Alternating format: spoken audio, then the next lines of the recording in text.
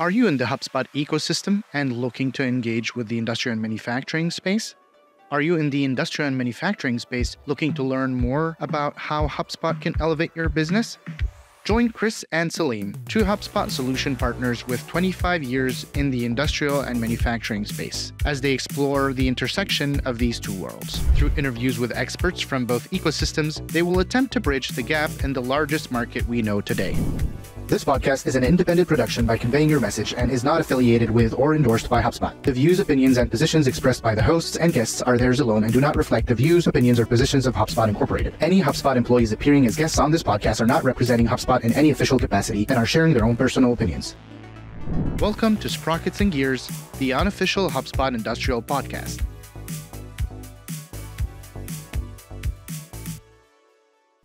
Welcome, everybody, to Sprockets and Gears, an unofficial HubSpot industrial podcast. Super special guest today, George B. Thomas. I was thinking about this earlier, George. The beauty of HubSpot ecosystem, and we're going to be talking about content a lot on this show, and a lot of what we do is, I think we've only known each other, officially, which means you've only known me for like a year, maybe. Yeah. I think a year. But I've known you since 2017, from the original Hubcast. You've been through many different agencies, iterations of this HubSpot journey. So most people know you, the HubSpot, great.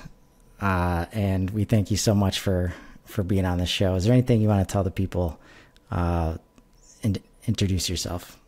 Yeah. So, first of all, Chris, thanks for the thing there. I agree with the ecosystem. It's amazing how quick you can start to know people without actually knowing people, because the power of content, the power of brand. But I'll just let people know that, I love to help humans with HubSpot. I've been doing it since 2012. I'm really excited about today's conversation that we're going to have, because one of the things that we don't talk about enough with our clients, with each other in organizations, is how dang important this human-to-human relationship is, how important human-to-human communication is. And how we all in organizations are kind of those, firing synapses that have to work together to actually create something that can be magnificent if many times we just get out of our own way. That is a great way to start this episode. So let's just get into it. Let's do it. So George, we're new HubSpot partners. We've been doing this from the inside of these organizations. And, recently I've had some thoughts about how can such a important business tool, right? We're going to talk about it as HubSpot, but it's really CRM, as a platform has existed for 20, 30 years. And we still have companies that are still using Excel sheets and Outlook. So how could such an important business tool with proven ROI still not even be adopted by some companies 20, 30 years down the road? What are we doing wrong when it comes to trying to sell this to organizations, implement it, the whole 9 yards? Help us out here. Yeah. So let's just start with a phrase you just used, Chris, which is proven ROI. What I would say is proven to who, right? The people who are using one and using it properly, maybe the ROI is proven there. But for the people that you're trying to get to adopt it, the people that aren't using it yet, nothing's been proven. And as a matter of fact, many companies that we've talked to that aren't using a CRM have tried to use a CRM previously and proven itself to actually be something that created dysfunction in the organization. And so let's go back to why did that happen and how do we actually prove ROI for these organizations? Many times when we put a CRM in place, first of all, we don't fully educate on what that means.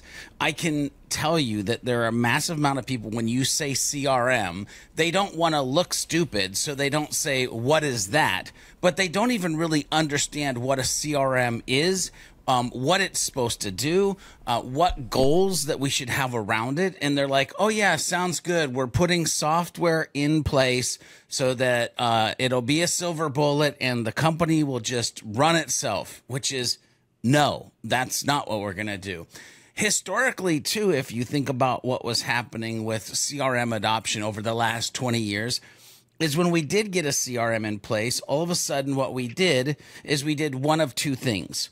We either tried to create the historical system that we had been using, spreadsheets, or another janky piece of software into the CRM that we now have. Because why would we change, even though we just changed the entire platform that we have? Or the second thing is that it just became uber complex because some smart Einstein said we should customize this and customize that, and we should integrate this app, and we should add this on. And all of a sudden you had 27 layers of ish in the way of anybody being able to use the CRM in a streamlined way, right? So there's this level of complexity. There's this level of not engaging the I'm ready to change. Let's go ahead and move my cheese. Let's build something new. Let's build something better. This layer of not resting on what has been historically done. And all of these, by the way, are mindsets. To get into best practices, to get into change, to get into true CRM adoption, we have to not just sell the platform, but we have to understand the people.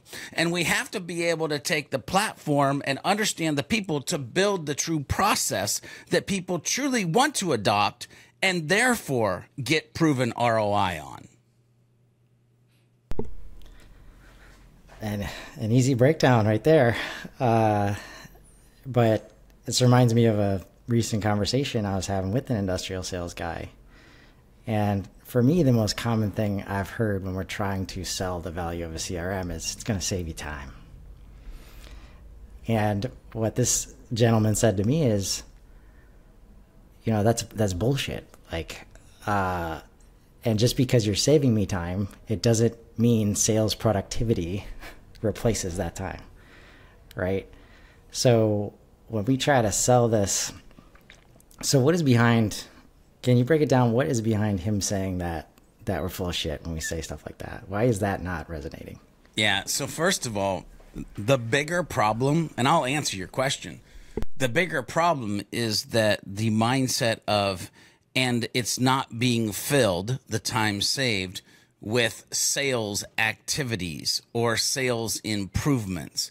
Listen, when I'm trying to get somebody to adopt a CRM, I do say, hey, it's going to save you a ton of time because it's going to streamline your process, because no longer will you have to be doing data entry. No longer will you be playing the, hey, can you meet at this time volleyball game? No longer will you have to reverse engineer your notes for every meeting that you're having. Like, I give them specific things that are going to change and the way that they're going to save time and streamline. And the hook is, I don't give two squats if you sell more with the time or not. As a matter of fact, I position it that hopefully they go get to golf more, or they get to go spend more time with the ones that they love. Because it's when we can hook into what's important in somebody's life, and knowing that they can achieve something with that more, that they're actually going to adopt and use a tool, adopt and use a process, decide as a human to change. So some of our problems, by the way, when I hear you say that, is the fact that the lack of education to the top tier C-suite of what we should be expectant of the employees and what we should give as far as bonuses based on what they're doing. Because a bonus of allowing you to spend more time with your family doesn't cost me jack. Understanding that now in the 6 hours, you might sell 12 people, where before in 6 hours, you could only sell 4. I don't give a crap if you're out 2 hours earlier on the golf course, doing whatever you want to do, right? And so not understanding as a C-suite, them getting the education that they need of the understanding of the tool, of the changes, of the mindset, of the process, to then have comfort to be like, oh, I'm cool with that. Then let's go ahead and move forward with this. And let's have one of the unpaid bonuses be that, oh, I don't know, humans get some of their life back. Yep. In fact, I really enjoy how you broke it down. We recently had this conversation, me and Chris, and I like to talk about it a lot. I've been a part of one successful digital transformation, albeit it wasn't on HubSpot, but I digress. There's 3 elements of a digital transformation, and people always forget the third one, which you mentioned, is process, changing process. And in all of these industrial companies, there seems to be the same thing all over again. ISO 9001 Quality Management System. It's a quality management system that was developed before these digital systems came to be. And every time I see an implementation happen, everybody focuses on the technology. Everybody then realizes that new technology creates friction and challenges, so there's change management, but everybody forgets the underlying process, and they end up creating digital paper, and people, instead of passing around a written note, over the cubicle wall, they're passing around a PDF in an email that gets stuck in an email or gets stuck in one of the properties in the digital system.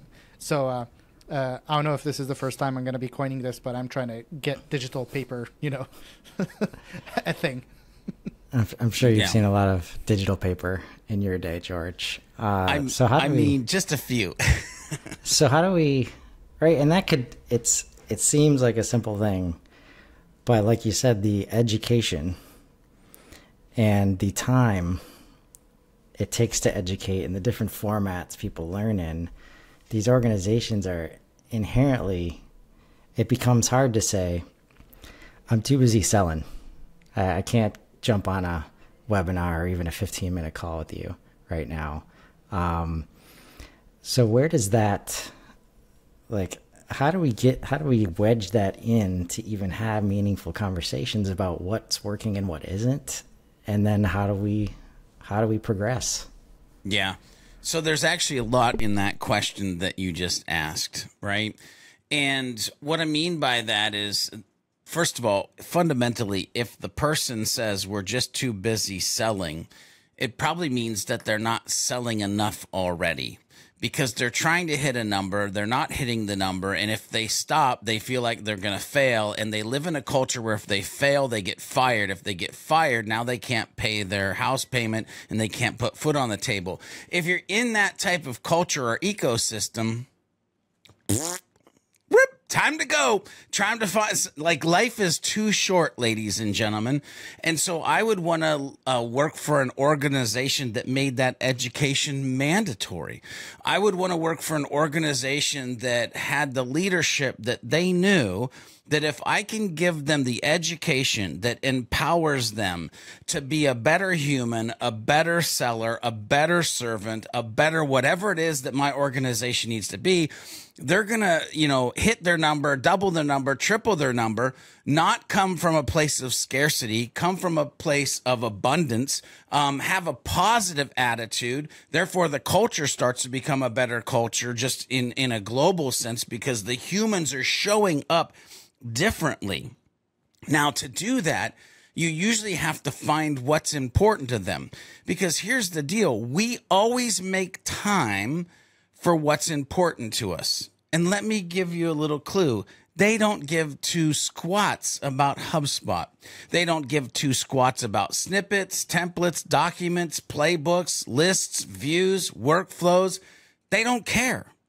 So how do you tell the story?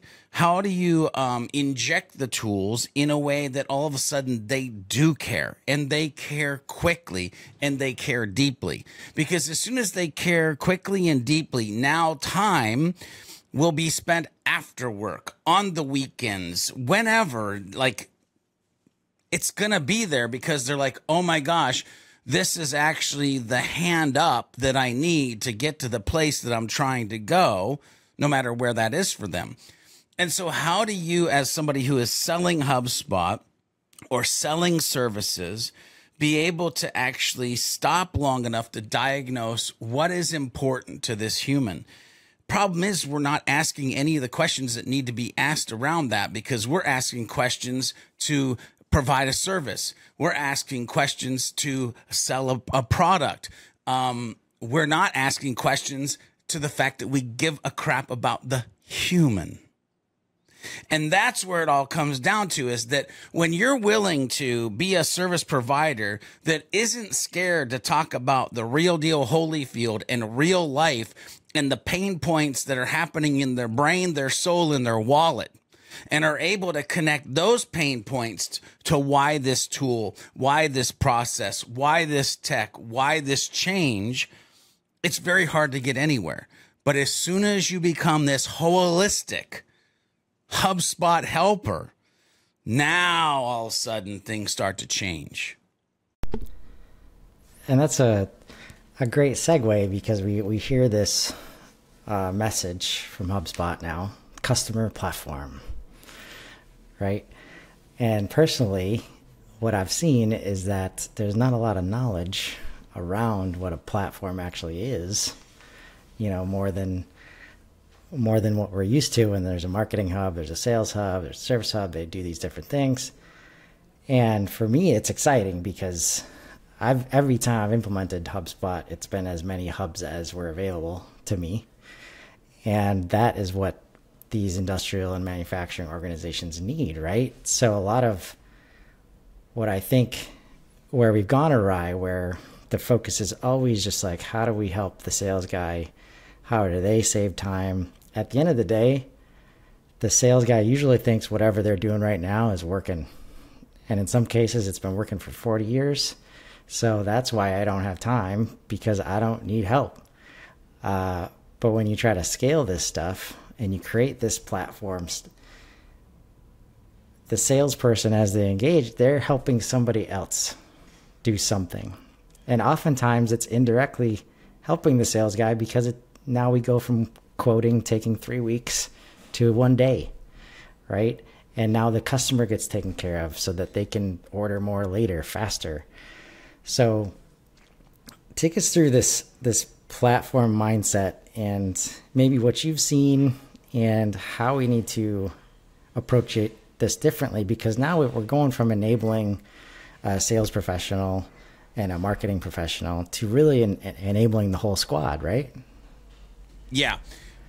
Okay, so I'm going to get to this customer platform thing, but I have to unpack a little bit of what you said, because I think it's a good principle to understand. Many times you're going to enter into an organization and they're like, we need to make sales better. Sales needs to optimize a CRM. We need to do more sales training. We need to speed up the process of quoting. Like, it's all about the sales rep, sales rep, sales rep, sales rep. And what's fun is actually, you know how you make a better sales rep? You make a better marketer. You know how you make a better sales rep? You make a better HR department. You make a better sales rep by making a better C-suite, right? You make a better service department by making a better sales department. And what I'm talking about is this RevOps mindset, this understanding of upstream and downstream effect, this idea of where there should be friction and where there should be force in an organization. And when you start to realize this, again, the word holistic in your organization, instead of these I want to swear, but I won't, these siloed departments that have been plaguing us for years and years and years. Yes, there are reasons why they should be separate, but separate is different than siloed. And so this idea of how can they actually work and combine and be together. Now, when we grab that mindset and we start to realize making better humans is by making other humans better, you can put that on X, Instagram, or Facebook if you want to. Now we can start to think about this customer platform. And here's the funny thing. I love, Chris, that you mentioned there's not a whole lot of education around this thing that is a customer platform. We have to remember a very important piece of HubSpot, and that is HubSpot started out as marketers. And if you think, what is a marketer's favorite answer to any question? It depends. It depends. That's right, Selim. It depends. And so when we take a customer platform or we name something a customer platform, the true answer for everybody is, well, what is it? Can you educate it on us? It depends. What are you trying to do with it? What do your people need? And I mean internal people. What do your people need? I mean external customers, leads. What is the process? What does it need to become? And this is where I talk about and train on the idea of wrapping HubSpot around your business, because the true answer is it depends. It depends on what products and services you provide. It depends on the personas that you're actually, by the way, personas, humans, that you're providing it to. It depends on the questions that you need to ask, the answers that you want to get, and everything down the line. It depends.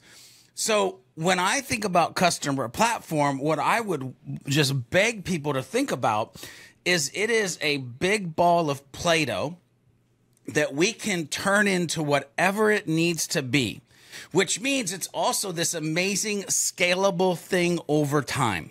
Because you see, a customer platform could be HubSpot free across the board. A customer platform could be HubSpot starter across the board. A customer platform could be HubSpot enterprise across the board. And you're fundamentally going to be able to do way different things based on the level of HubSpot you have. And I would even say that dependent upon what you need to create is going to provide what level of platform you need to have. Because not everybody needs to have the CMS. Not everybody needs to have private content. Not everybody needs, well, yes, everybody actually does probably need to have forecasting and prospecting. But you get my point. Like, you can pick from the bag of tricks that you want to provide or create the customer platform that you need. So it gets very difficult. Now, here's where I get excited for you and other partners. Like, if we have a set of people that we help all the time, for instance, can I start to create a customer platform around accounting firms? You know it. Why? I help multiple accounting firms. Can I help create a customer platform around insurance agencies? You know it. Helping multiple insurance agencies, right? So if you're in a niche per se, manufacturing, let's be honest, the problems are the problems, and they'll always be the problems. And what's funny is nobody's dang different. And so now we can start to wrap our mind around, we see these dysfunctional patterns. How do we build a process and customize a platform where these dysfunctional items go away? And now we've created the elite customer platform for manufacturing using these different layers of HubSpot.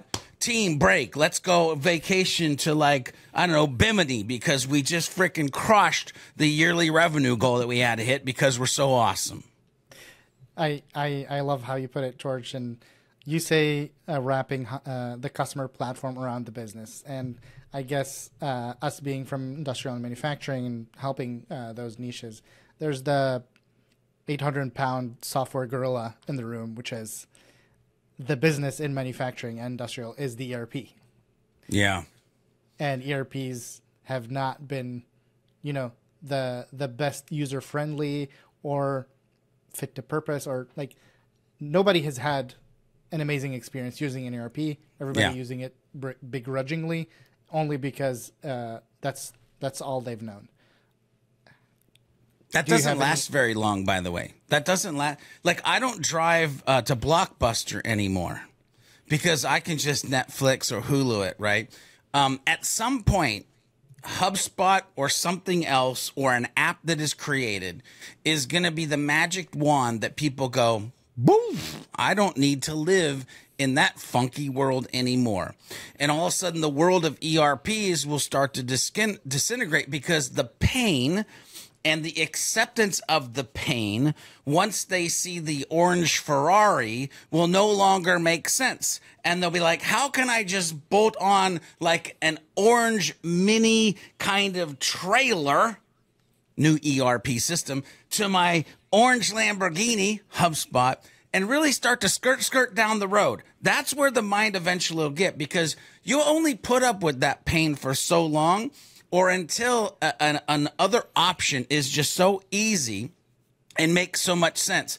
And by the way, if you start to think about what HubSpot is doing with now the e-commerce hub, with now the new same object associations, with all of the pieces that they're starting to add in, I would beg somebody to look at what an ERP can do and what the small gaps that HubSpot might have from what it can do to what HubSpot can do, and actually sit down and think, is there a way that right now we could add one or two apps or one other small integration and provide almost 90%, if not soon 100%, of what the ERP is doing in HubSpot, just by having a different mindset and being willing to build a slightly different process, and dare I say maybe a more modernized process for the modern buyer to actually be able to be supported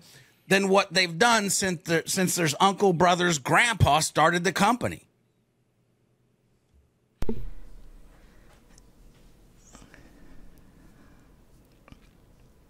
I always love when I do it good enough that Chris just gets quiet. You talking about the modern buyer is hitting exactly at the problem. A lot of these industrial and manufacturing companies started 50 years ago with an innovative product that nobody has seen, and they corner a market to a degree that if you need that product, you have to put up with whatever customer experience you're getting.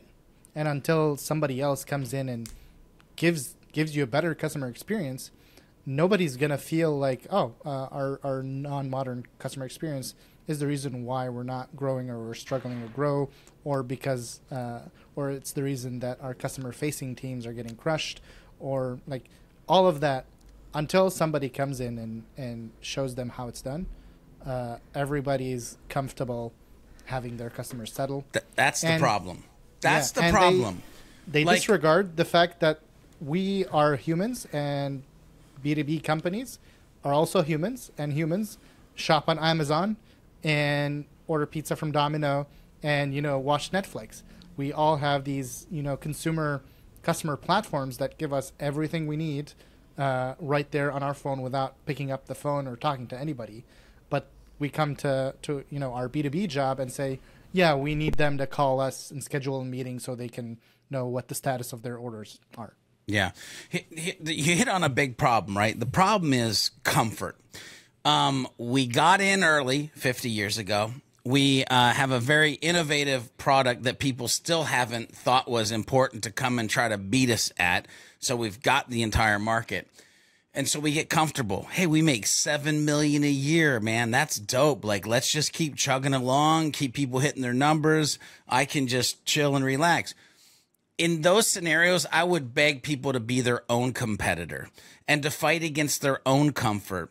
And the reason I would ask them to do that is because they have to realize that it's really for them 0 about their competitor and 100% about their customer. And if you're going to show up for work, own a business, or be part of an organization and not show up to be your best self, to provide the best thing for the humans that have a hurdle that your innovative product is fixing, knowing that you're then getting to an aspirational point that they didn't even believe was possible before they found your widget, and you're not pushing it to realize, shoot, I'm comfortable with 7, but if we just did this thing, it could be 70. And then understanding the impact that they could make to their employees, the community, and the world with 10x the amount that they were comfortable with. And now, instead of, I got this innovative product, they're focused on, how do I have an innovative process? How do I have innovative people?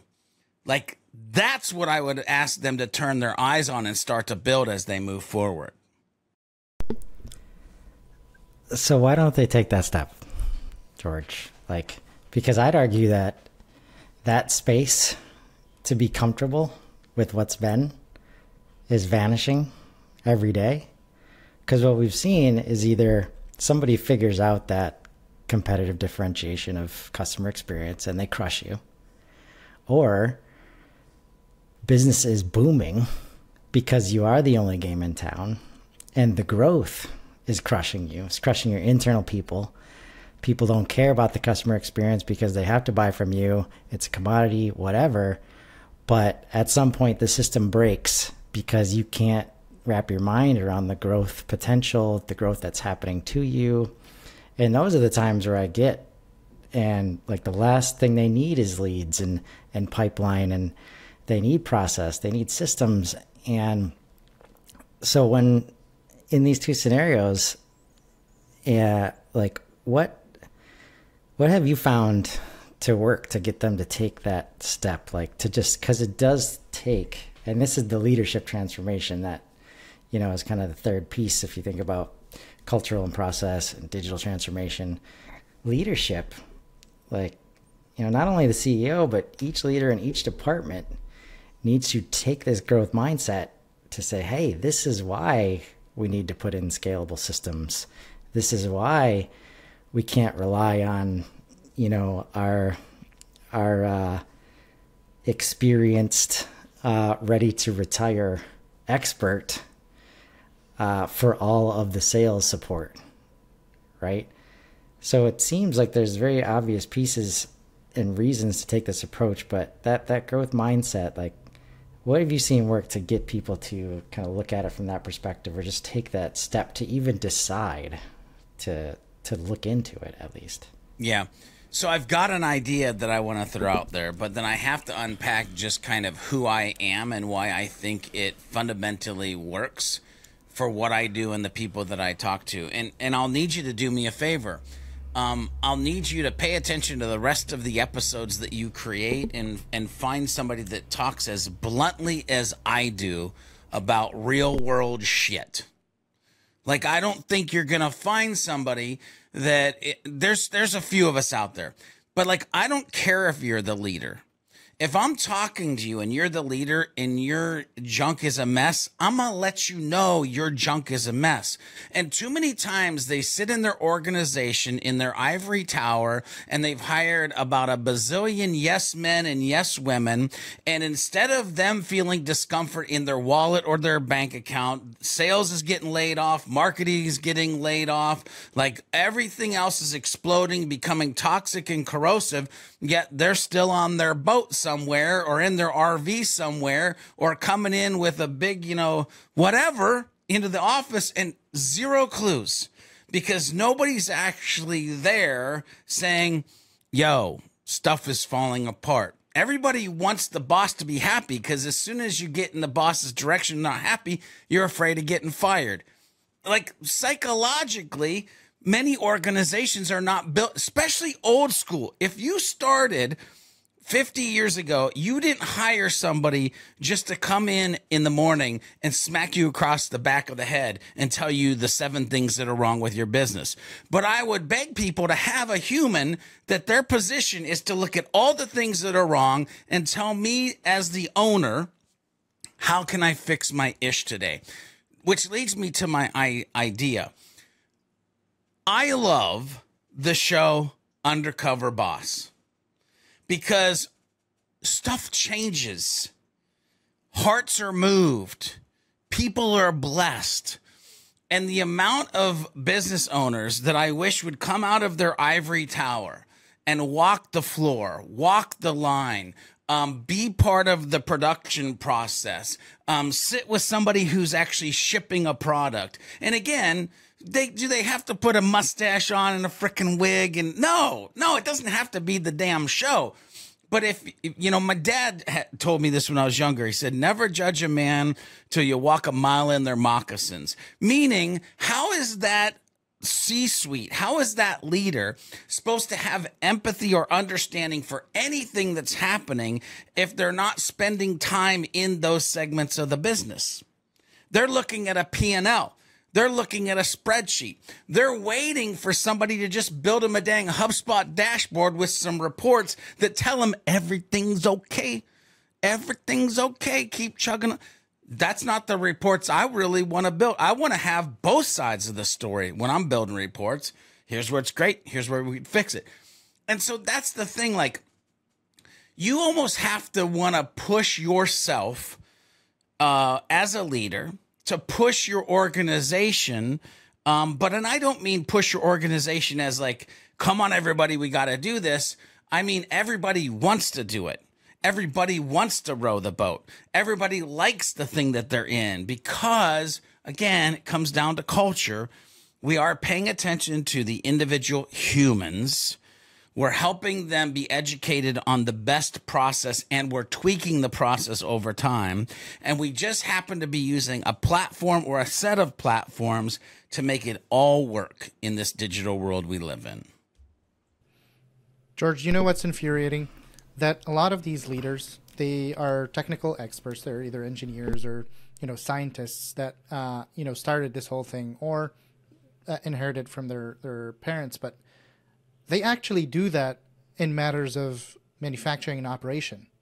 They go in deep. They revolutionize their process. They sit in the engineer's shoes and they optimize and clean up process. But when it comes to RevOps and customer experience, all of a sudden, no, that doesn't matter. And like they stop there. I've witnessed it. I witnessed it. Some amazing overhauls on the operations side, but never on the RevOps and customer experience. Well, let's be honest with that.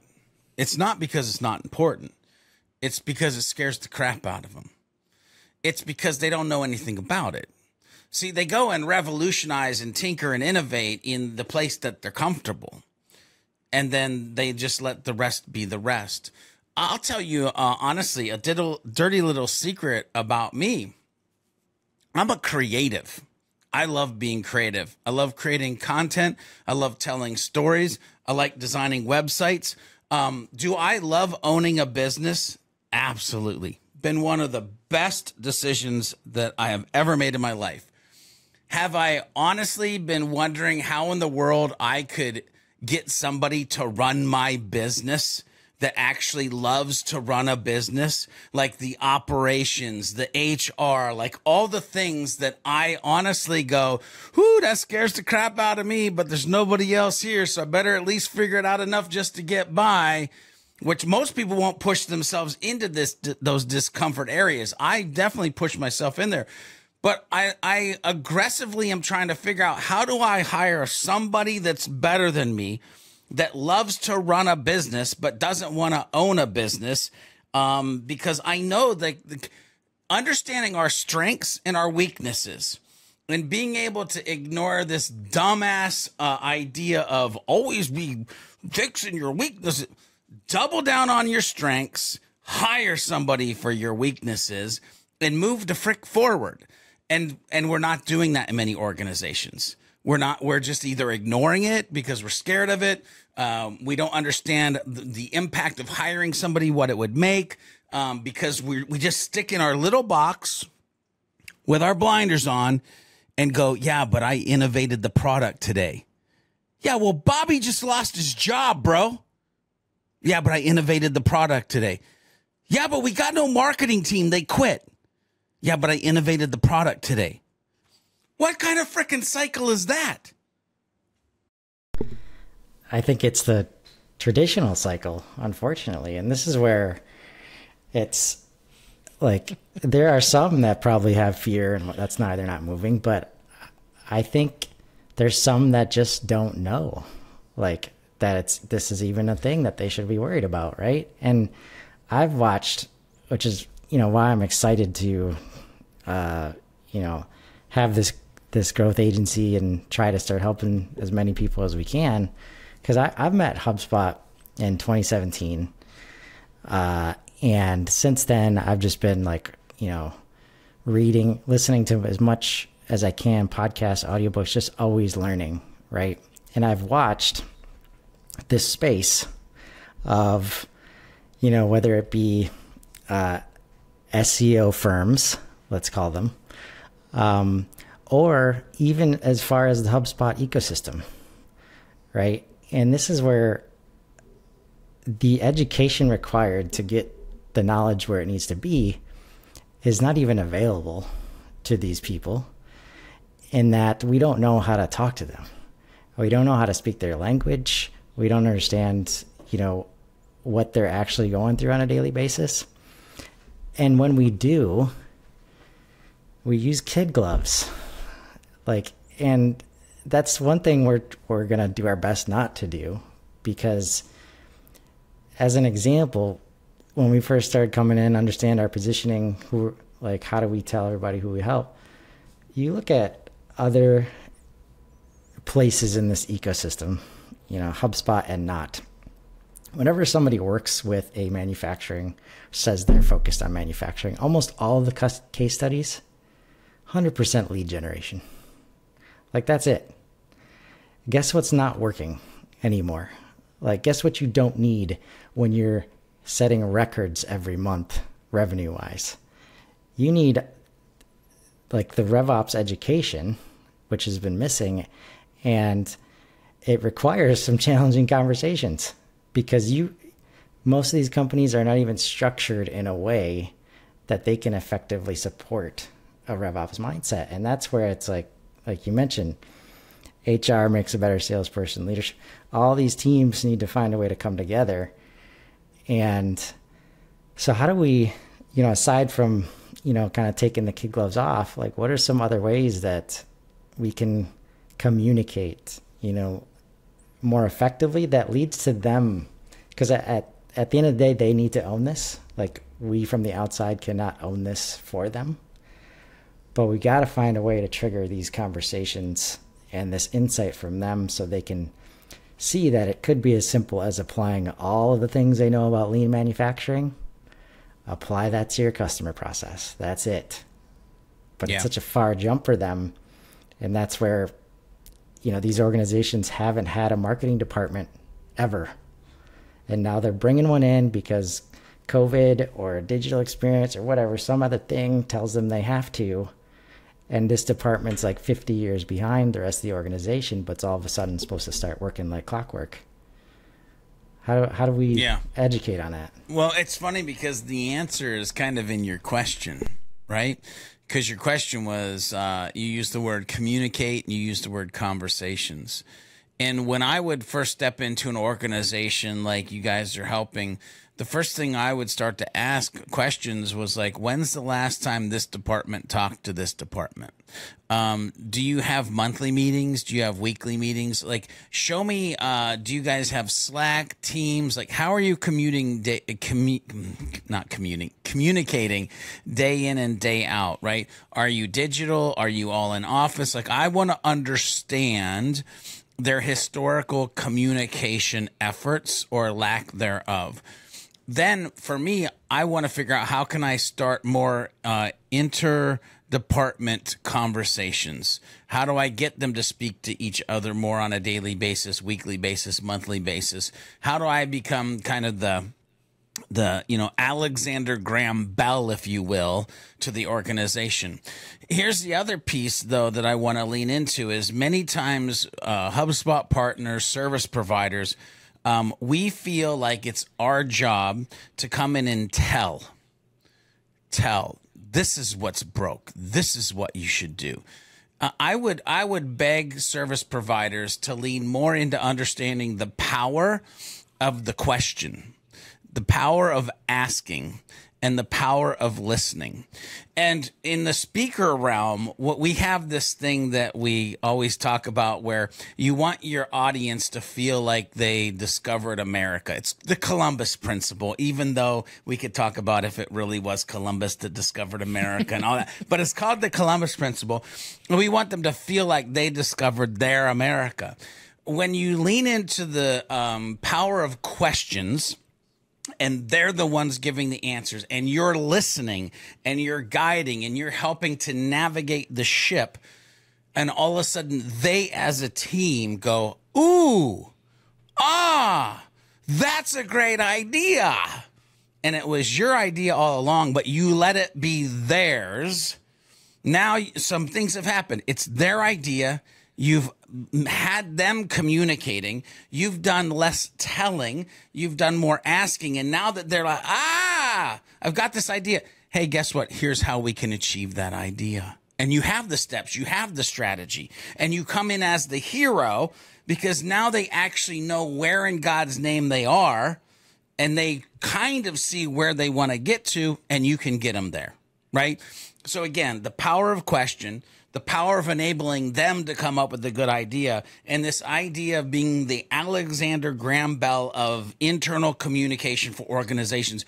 What microsystems do we need to set up so these humans actually get out of their earbuds, get out of their Facebook or TikTok stream, get out of going to lunch by themselves because they effing hate everybody in the organization. Nobody understands me, to this place where, man, I love these humans. I would do anything for these humans. Oh, you want me to do that? Absolutely, I can do that. Actually, that's in my skill set. I've been waiting for somebody to ask me to do that.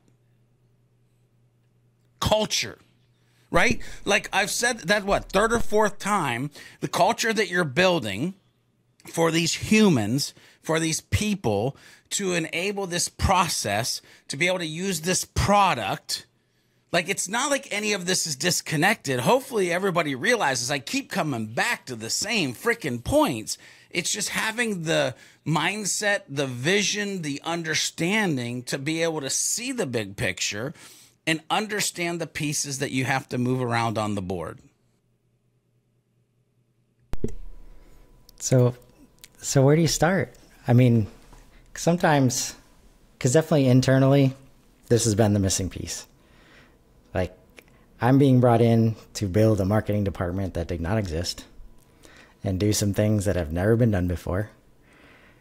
And there's no effective internal communication mechanisms in place. What I just described is impossible. I cannot accomplish that goal without these systems. And so it's easy to identify, like, this is the part that's breaking down. You used to be able to knock on the office door. Now you got to try and do this from home. Right now, everybody's email inbox is exploding. We don't have a messaging tool. How are we communicating in which channel? Is definitely a huge piece of the puzzle. But how do we get what is it that we can do to help them take the first step towards understanding that something so foundational that they've relied on subconsciously for years because they haven't ever had to deal with it. They haven't had to educate their teams in this way. They haven't had to worry about the customer experience in this way. Everything's been working, and now it's not. Yeah. Where do I start? So I think I can give you a couple easy ones, and I can give you maybe what is the most difficult one, or difficult one of ones of many. Because, by the way, this whole conversation we're having is predicated on the fact that we're dealing with humans, and humans are just messy. Humans are difficult. We just are. Okay. So first of all, where can I start? Obviously, a discovery meeting, right? The problem is usually when we do these discovery meetings, it's like I need to talk to, two salespeople, and especially if there's not a marketing team, like then it's two salespeople and the CEO or whoever we get. And we're like just asking questions. So what do you want to do? Where do you want to go? How many visitors? How many leads? Like, what is it? Is that the right color? Purple should be different color. Purple. Like, it's all these like questions. But we should have a discovery session. The thing that I would say do different is in the first discovery session, ask for one or two people out of each department and give people the room to actually talk. And that first discovery session, I would almost beg you not to have C-suite in it. Because as soon as C-suite enters the door, everybody's going to shut up. But we can have another C-suite discovery session separate from the normal, air quotes there, normal human beings that are actually doing like the day-to-day tasks. I want to find the gap. I want to find the gap. Go highlight ahead. Each department. Yes. Right. Yes. This HubSpot conversation, this CRM conversation, this website conversation, this customer experience conversation impacts every single department, even accounting, who is sending and receiving invoices to the customers. Yep. Right. So this is where you go wrong. You don't involve all the people impacted right away. Yep. It's really hard to get them bought in. Yep. So get the departments, again, that discovery session. Have a C-suite that's different. The reason I'm having a C-suite discovery and a normal human beings discovery is now I want to see how far apart the gap is. Now, if I can diagnose the gap, how far it is, I know how much work I actually have to do. So it's the discovery session, and it's again looking for the messy, like you mentioned. Everybody's emails exploding. We're doing it in a digital world. They don't have a Teams, a Slack. Like, okay, so the next part that I'm going to get started with is during that discovery session, one of the things we're going to talk about is communication, because I quickly need to figure out how can I fix communication. So discovering and understanding and enabling communication, 2 great starting points. Easy. Those are easy compared to what is about to come out of my mouth. And if you're watching this, listening to this, and you get offended, first of all, I apologize. Second of all, check yourself. Because here's the big understanding that we need to get people to understand. Ignorance and incompetence is not a business strategy. I must say that again for the people in the back seats. Ouch. Ignorance and incompetence is not a business strategy, right? If you're incompetent, you're not capable of knowing or willing to apply, what is going to happen. So you shouldn't be doing the job. Get somebody else to do the freaking job if you're incompetent and you can't figure it out, right? Ignorance, you don't know any better. Well, then you need to figure out how you're going to educate yourself, a.k.a. HubSpot Academy, LinkedIn Learning used to be lynda.com. I still call it that just because I'm a creature of habit, right? The industry blogs or whatever, like, your HubSpot partner that you're getting all this great juicy content from. Like, if you feel like you're in a place of ignorance, learn. If you're in a place of incompetence, then get the hell out of the way. But just know that you are stifling your business and you can't have this mindset of it'll be okay. It's not a business strategy. That one's more difficult, by the way, Chris. It's really hard to have that conversation with humans. It is. It'll be okay. Not a good strategy. That is for sure.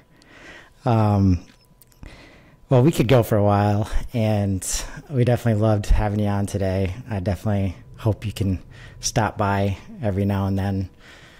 Our goal with this is to really educate on HubSpot, and in the case of industrial manufacturing, really get to the root causes of where the challenges are for implementing these systems that can help so many people, because they really can. And we're going to do our best to educate. We know you're working hard over there.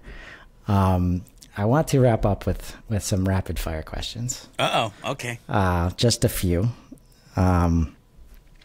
Most overrated HubSpot tool. Oh, most overrated HubSpot tool. Oh, man, that's actually, I don't know if I've ever been asked that question, to be honest with you. I usually fight for the underdog. So that's interesting.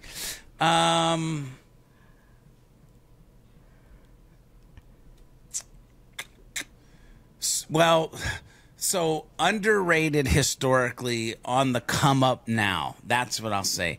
The legacy CTA tool, underrated. People didn't understand how you should use it, used it wrong. It slowed down site speed, or they only created dumb buttons instead of like doing image-based CTAs. And so, it originally popped up to be this like amazing thing, but then usage and lack of innovation, it just was, it's kind of overrated.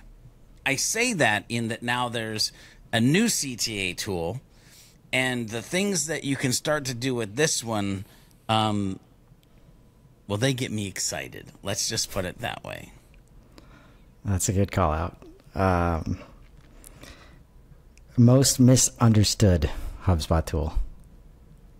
Oh, yeah. Workflows, by any chance. Like, when we're training people on workflows, they're like, that email automation thing. And I'm like, oh, God.